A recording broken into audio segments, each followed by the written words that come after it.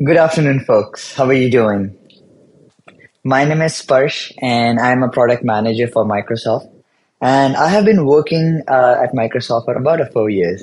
Before that, I was doing my computer engineering at Penn State University, right in the East Coast. And in my short yet venturesome journey, I have had various different stints at different tech companies, both as a product manager and a software developer.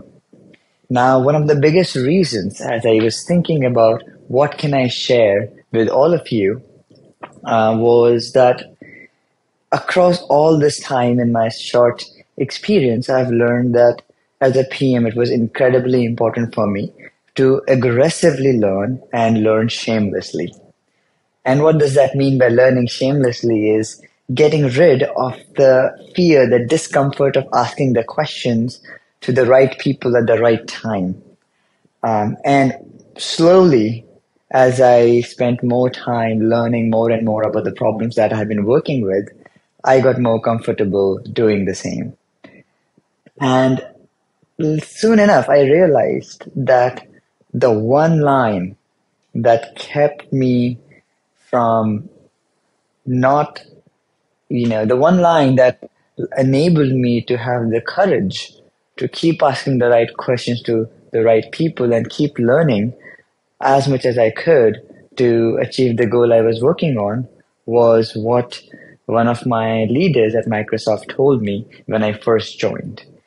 And while I'll share what that was with you in a moment, I think the first lesson that I learned there was that in life and in career, um, we may not know the exact right answer in the right moment, but I think it is incredibly important for us as PMs to have a set of frameworks that guide us in the right direction in the most precise way when we need to, uh, be creative, take a decision, or make progress towards the whatever project that we are working on. And so, although I call this the power of cliche, I truly mean that cliches could very well be very important frameworks. The only thing we have to do is get rid of the negative connotation associated with them. Who likes the person who just keeps giving motivational quotes or quoting specific repeated jargons every now and then? But I think there is value if we ourselves learn to use them effectively. So, that being said, here are few of my personal favorite frameworks, few of my decision-making guidelines that help me be a better product manager, or when I'm not doing my best, motivate me to learn more and figure out how to be better for not just my customers, but also my teammates, all the engineers and the stakeholders I work with. So, on to the first most powerful lesson that I learned that still drives me to learn more is this: giving up the facade of infallibility. What a profound statement for me that I learned probably in the first 1 month of joining Microsoft. Now, the reason this was incredibly effective for me was in the past, I have had people told me, Sparsh, whatever you do is not enough. You have to make sure that you create a personal brand for yourself, which is totally fair, right? But at the same time, your brand and your skill sets should be built on a strong foundation, which means till the time you know enough and you can provide enough value to the company and the team, um, just a personal brand alone will not suffice. And that resonated with me. And I think by far the most effective way of becoming the best first time product manager for me was this: to give up the facade of infallibility, which in the most simple sense mean don't shy away from looking like you don't know something so that you could ask the right questions and know them at the perfect right time. Now, at this moment, I know I have a whole spectrum of audience who could be watching them. I know there will be new product managers and aspiring product managers. And to them, this lesson would make a lot of sense. Of course, we are learning, we are new, we are young. Why don't we just be aggressive in asking these questions and learning new things? But I want all the senior PMs, all the more experienced audience who are watching this to think about this. The two groups that ask the most questions are the young, new, new product managers and the super senior leaders. And I think the more we get into the midway, the more hesitant we get to ask the right questions from our colleagues, from our friends, from anybody in the industry. And I think that's why this is an important reminder for everybody who is in their mid careers too. Um, and I'm sure 2 years down the line, when I see this, live presentation of me speaking to you guys and girls, um, I think this will be a reminder for myself as well to make sure that I ask the right questions. And with that, let's move on to the next framework, the next pillar that helps me drive my decisions, which is a don't get blinded by science. Now, this is an interesting one because I learned this by experience that while we are looking at various streams of information, be it data, be it customer interviews, be it stakeholder meetings, to figure out what is the best thing we could create for our customers and the best ways we could do that, we often can forget that the most powerful tool in a product manager's toolkit is driving clarity. And the way to do that is to first understand the big picture problem in the most clear, concise, and precise way possible. And I personally often fall into the trap of getting blinded by science. I will talk to a bunch of people, bunch of engineers, getting into the technical details of how things are working, looking at the data, looking at trends and numbers and charts, and start losing the eagle eye picture. So this is one of those key pillars framework I use when I need to make important decisions and when I need to ask the right questions to the right customers. This pillar tells me to do one simple thing. Take a step back and look at the whole problem in buckets. And I have seen that eventually when you work on enough problems, most things will start giving you a pattern that you have already used before. And while using patterns as a dogma is not the best thing to do because it hinders creativity, using these patterns to simplify a new problem and understand it in a more chewable, clear lens helps you unearth potential edge cases and gotchas that will be very costly if you find them out much later in the process. It also helps all your stakeholders understand the why behind what you're doing better. And it helps the engineers understand the big picture perspectives of the problem they are helping you solve rather than getting deep into the weeds of typing the semicolons. So that's my second important pillar, cliché, that helps me personally, and I hope will help you guide your decisions to not get blinded by science. Let's move on to the next one, shall we? Okay. So this has been something I discovered myself when I was working in for one of my most challenging projects, which was about making sure that engineers aren't checking in secrets in code. This is a security specific project because this can happen in various different industries.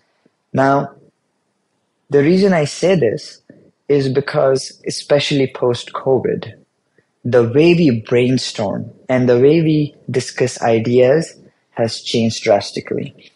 the more we are getting into the remote work paradigm, our meetings are sharing conclusions.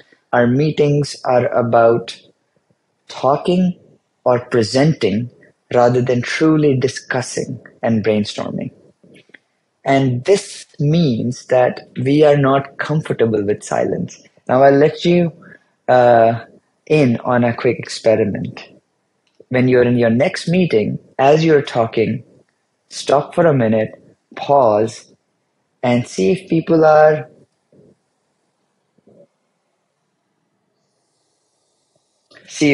comfortable. And you will notice that the moment you stop and pause, everybody starts to feel a little bit discomfort.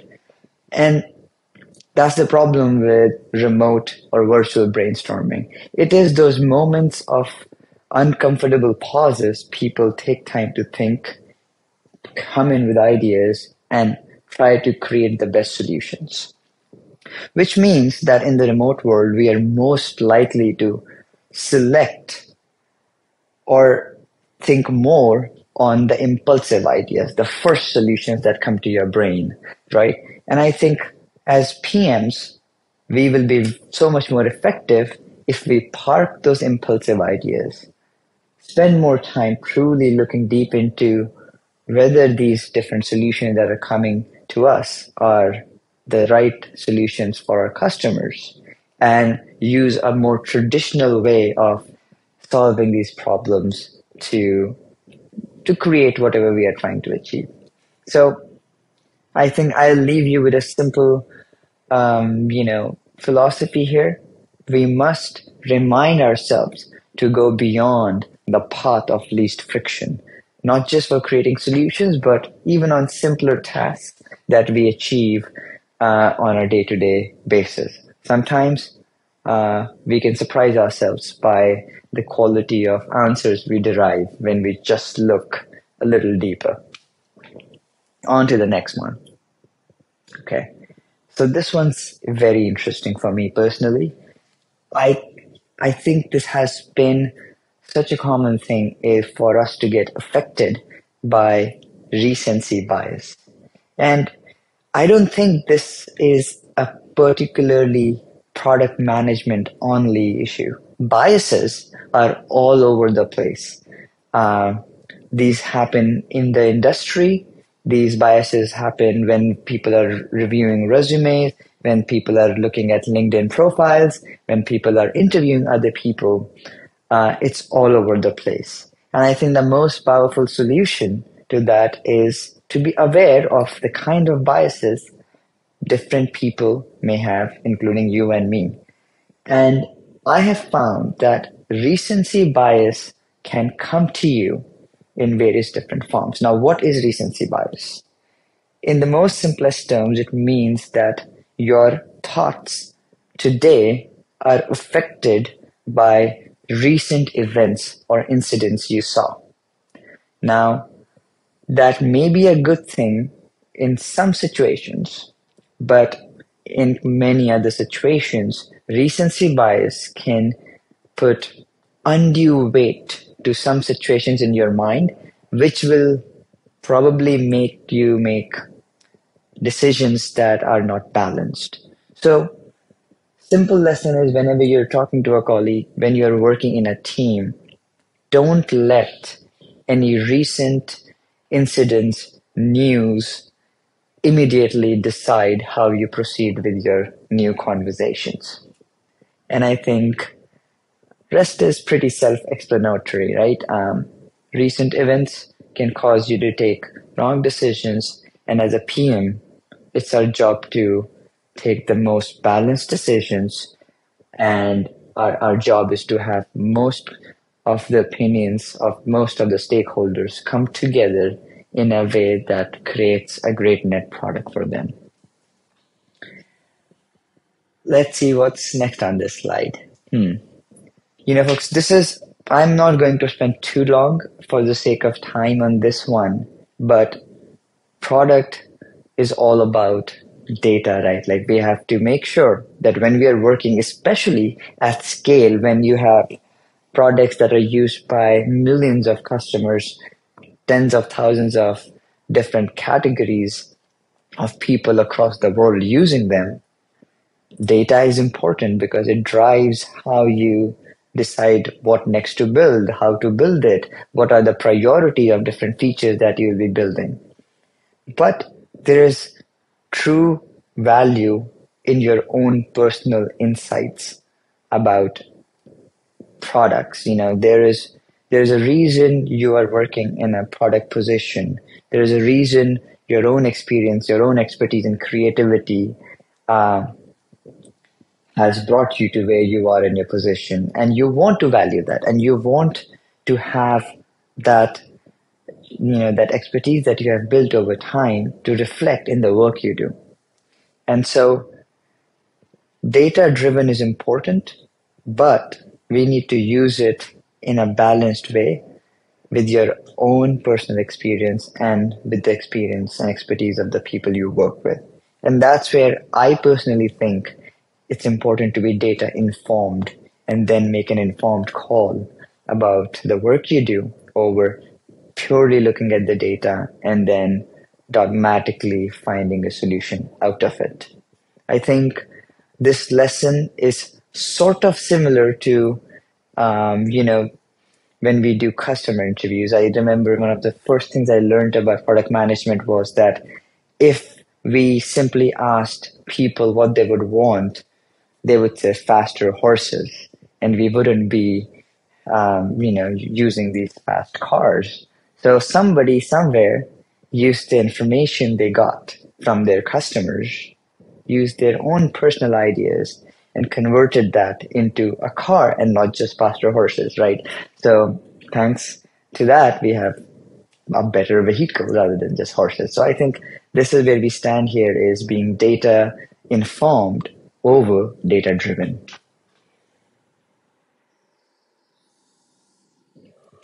And we are almost at the end of the presentation. And for those of you who are still watching, thank you so much. My goal, folks, here is that you could have some pillars that you could put your PM careers on in a way that could drive it forward in a faster, more efficient way. Because it has helped me, I wanted to share this with you.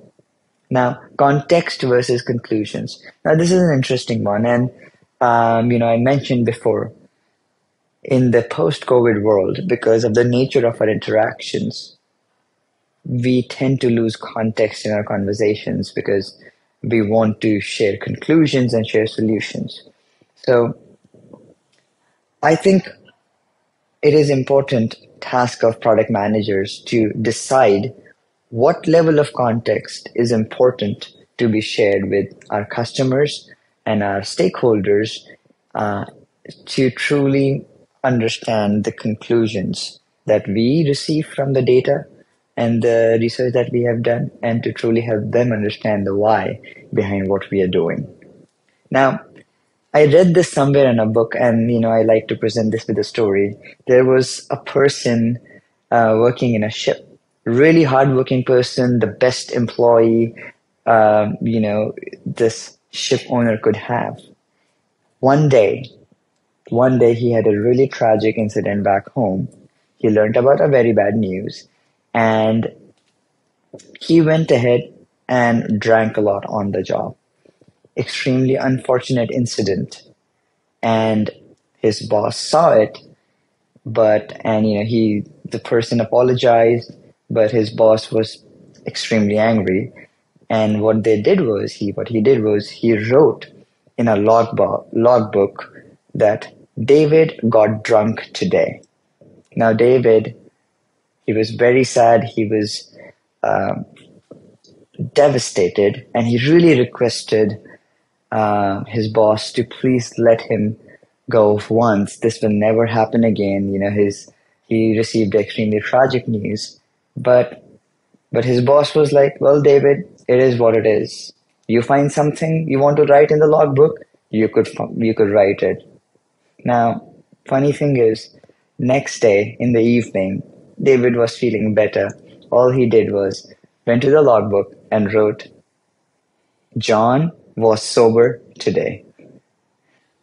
It was a fact, but that's where the power of context comes in. Everybody who's going to be reading that would probably read, John was sober today, and probably in their mind, they will think that John was not sober rest of the day. So I guess a little quick funny story to explain the importance of context and whether we are communicating through our emails, whether we are writing, uh, public announcements, we are writing, knowledge bases, wikis for our customers or even our internal engineers. I think it is an incredibly important aspect of decision making to figure out what level of context we need to add in our presentation. Well, that brings me to my final pillar of product management, which is healthy disregard for the impossible. This is a phrase that I learned way back in college when I was attending a leadership workshop. And later on, I stumbled upon a video. I think it was a graduation ceremony in University of Michigan where Larry Page was giving a speech, and somehow he used the exact same quote, healthy disregard for the impossible, and which means that for us to be moving the rock, moving the milestones for us to make our products and projects better and better, we need to be a little crazy, just a little bit of ambition to challenge the paradigms just a little bit. One of my favorite posters that I saw and I own is the most dangerous lines ever said was, we do it this way because it has always been done this way. And I think as PMs, to drive creativity and to drive better products and services for our customers, we all need to have a little bit of healthy disregard for the impossible. So next time you are looking for something new, building something absolutely new, I think it's great to be a little crazy and have healthy disregard for the impossible. And with that, folks, those were my few pillars, few cliches. I hope you could take home some of them and use them, small statements, to remind yourself of the right pathway as you make various different decisions for your own career and your work. Thank you so much. Uh, it was pleasure having this conversation with you, and have a great rest of your day, folks. Thank you.